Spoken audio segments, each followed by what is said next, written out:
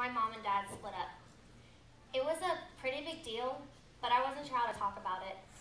A lot of my friends' parents were divorcing, and they seemed to be okay with it. But to me, my world was being ripped apart. I just don't love you anymore. Why can't we give it one more try? I started to pack things away. Maybe I thought I would run away. Maybe I just wanted to protect the things I love the most and keep them near me at all times. I packed away Little Bear, my favorite books, my diary, and a few other things that really meant a lot to me. Why are you being so unreasonable? Joint custody was not my idea. I also had to put in clothes for going in between my mom's house and my dad's. My bag was packed, and I carried it around with me. I carried it to friends' house, to school, to church, everywhere I went, basically. For a couple of years, no one saw it, or so I thought.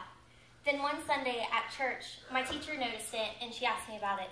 She said, "Annie, you look like you're carrying a heavy load there." And I told her it wasn't heavy, because it had all the things I loved.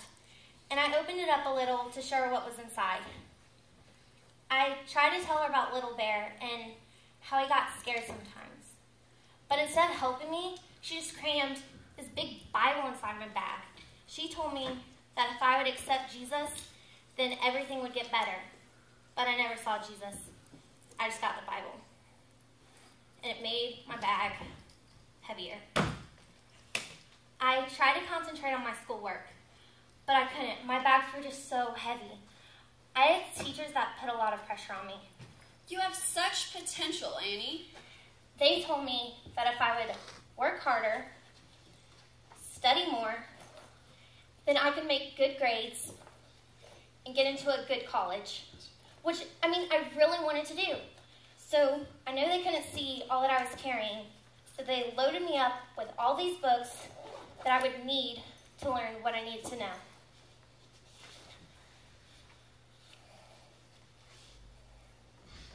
I started obsessing about how heavy I felt. Every day, I felt bigger than all the girls around me.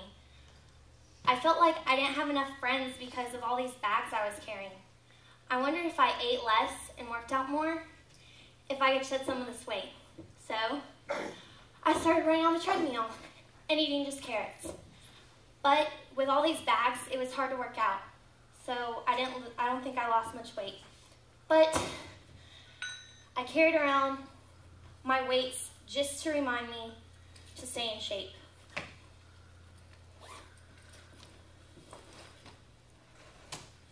I got a part-time job my senior year to help me get a phone.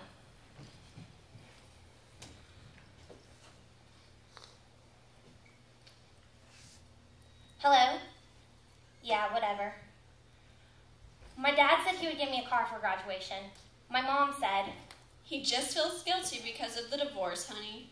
I thought he felt sorry for me having to carry all these bags around. My life was so heavy. I felt like I was drowning. My parents were constantly pulling at me. Want to go to the lake this weekend with me and Jim? Not really. I have plans with Dad. It's okay, Annie. I graduated high school, and just like I planned, I made it into college. Things were going pretty good. There's this one guy in my statistics class. We talk sometimes. Hi, Annie. Then one day, he put a gun to his head. A bunch of us went to the service, and all I could think about was how he probably had a lot of bags just like I did. He just wanted to blow them all away. I graduated college a few years later with honors, whoop-de-doo, and quickly fell into the boring 9-to-5 routine.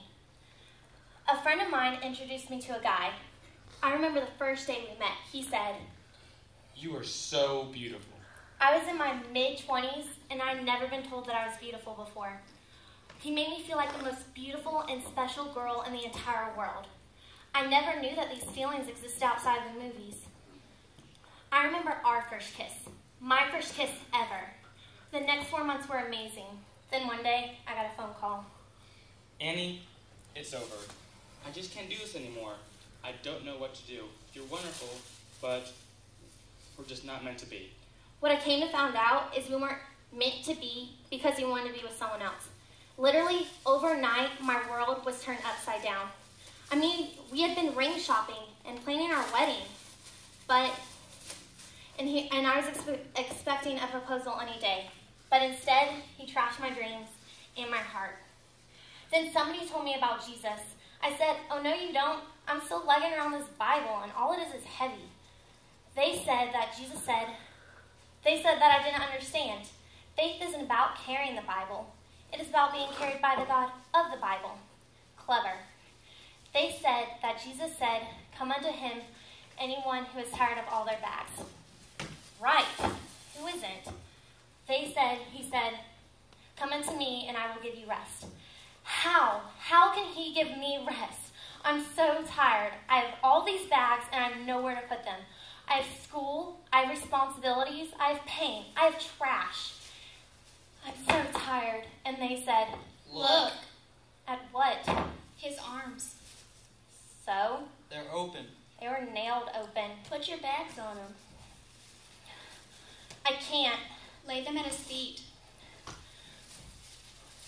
I can't. They won't come off. They won't come off. Just try.